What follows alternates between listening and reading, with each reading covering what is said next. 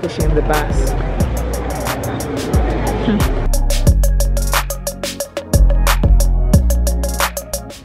Hello, habari, Wendy Water here. Currently in Nairobi, packing up for a road trip from Kenya to Burundi by road.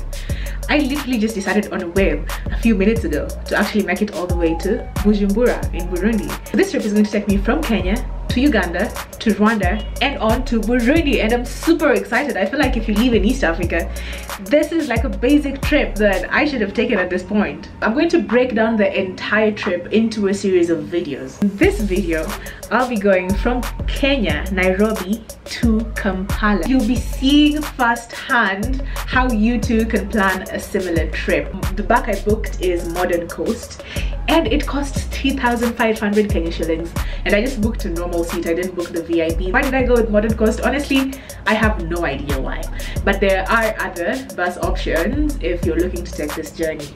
I'll tell you how it goes. I hope the bus tomorrow is fine. It's quite a long journey. Apparently it's gonna take about 13 hours or so. We'll see about that.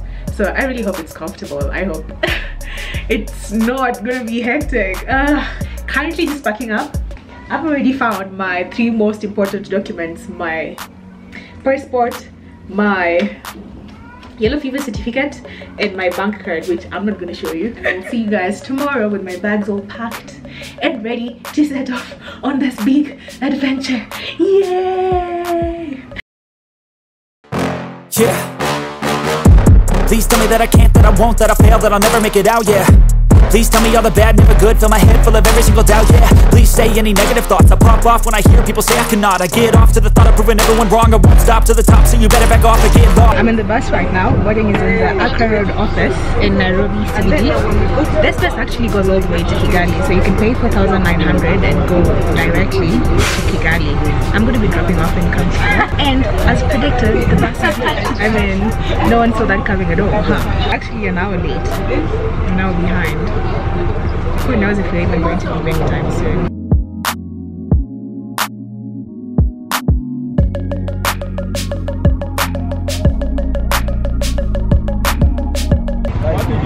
So here's our car, literally stuck in traffic. Just look at this. This is not opening up anytime soon. Yeah. So we're just wandering around. So there are cars going this way and they're in the lane that we actually should be using. Where will the driver pass through? Yeah. So we're just stretching right now.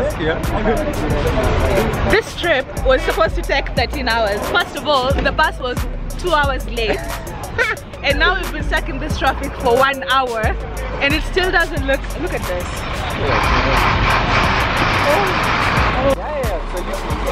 It's like this road, there's cars going all different directions. Right? Like some are going, it looks like it's a one-way, but it's like a multi-way street. Dang. But by the time we pass here, oh, kuna mbili. So guys, we stopped to buy food at this little petrol station. Here we are. Out here in Nakuru, we were stuck in traffic for like an hour and a half, and then now we're making the usual mandatory stop for lunch. That's another 2 hours off the time, so we were supposed to be arriving in Kampala very early in the morning. This is going to take even later than we anticipated. So just buying food. There's a little stop behind me and then we'll head on.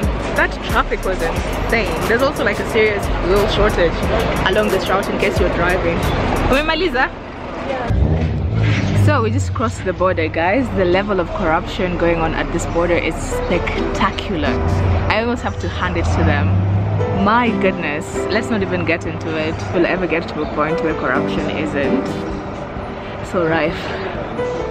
But thankfully I've crossed over. I'm here sitting waiting for the bus. So this entire process has taken, what has it been, 2 hours? It's taken about 2 hours. So that's already 5 hours of the trip. The bus was 2 hours late. We were stuck in that traffic for 1 hour. Crossing the border has been another 2 hours. So that's like 5 whole hours derailment, you know. So from here it's about 4 hours to Kampala, right? From here it's about 4 hours to Kampala, so just waiting to board. It's about 5 AM, and considering we were supposed to have left Nairobi at 2.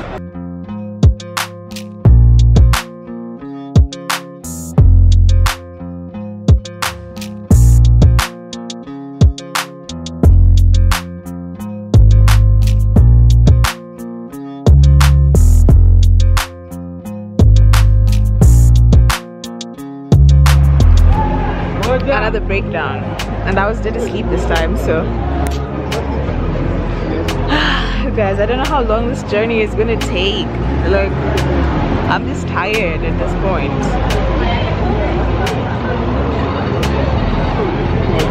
Sleepy, but we're broken down on the busier side. And you see, the moment I saw this bus, I knew something like that was going to happen. This bus does that all the time. Watch everyone in case say, I don't know why they will use this bus to actually go to kick. How these guys pushing the bus.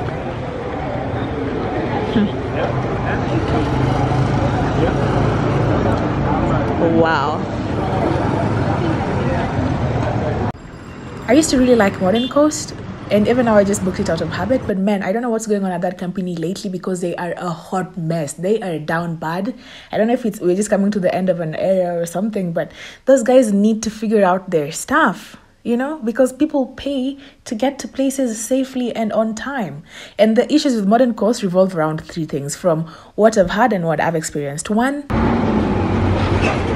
so now this lorry is coming in to jumpstart the battery for the bus. Ticket. So they'll cancel your ticket and then just lump you onto the next bus. Then now you're double booked with someone else, or you have to find some emergency seat, or you're just stranded and you don't even know, you know, where you're going to sit or how you're even going to get there. And this happened to me when I was coming back from Kigali. Unfortunately, they're the only bus that goes directly from Kigali to Nairobi. So they're unreliable, you know. And then third, a lot of the issues also revolve around buses breaking down along the way. And it's like, this happens so consistently that it's like, why don't they just sort this out? Why are they still sending out these buses on the way, trying to make money, but then they're leaving passengers stranded along the way? Not cool. Modern Coast, like, sort your company out. So found a bike, going to Chanja. Let's do this. So I made it to the apartment I booked through Tubayo in Kampala. It's a beautiful, beautiful place. I'm just happy to be here after that hectic trip. Overall, we were like 5 hours later than anticipated. And to get here, I just hopped on a border board. I hope you guys enjoyed this video. I'm going to say goodbye at this point. Modern Coast turned out to be exactly as predicted, and it's funny because, like, through my stories and even the lady who manages this accommodation, when I just mentioned that, oh, I came through Modern Coast, everyone was just like, why did you do that? So they have a reputation, and boy did they live up to it. The adventure continues now in Kampala, and from tomorrow I'm going to be exploring Kampala, which is where the next video is going to be, which is what the next video is going to be about. I will catch you from right in this house as the Kampala adventure continues, and then further on to Kigali and to Bujumbura in Burundi.